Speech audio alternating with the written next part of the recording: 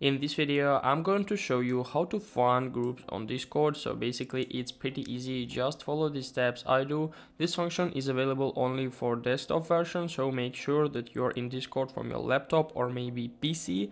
So the next step you need to do is just to open the app, and in the left side menu right up here, we can see different options. This is our server, so we are currently in.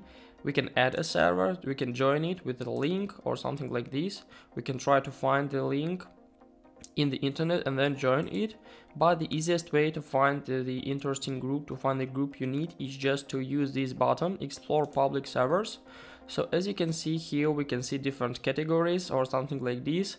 We can also input something in the search bar, for example like football.